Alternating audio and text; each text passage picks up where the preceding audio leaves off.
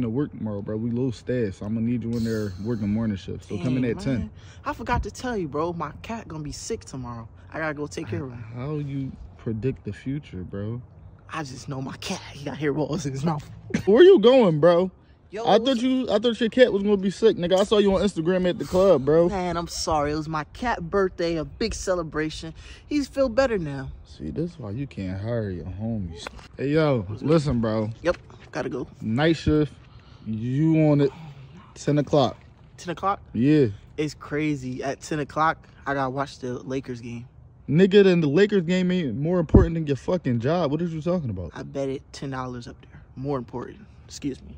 Bro, I'm not bullshitting with you no more, bro. You need to come into work. I'm not coming today. I got a house party and I can't be there. A house party? Yep, you're invited. Nigga, you not about to have a fucking house to throw a party at. You ain't gonna have no source of income. I'm about to fire your dumb ass, Please, bro. can I come in tomorrow?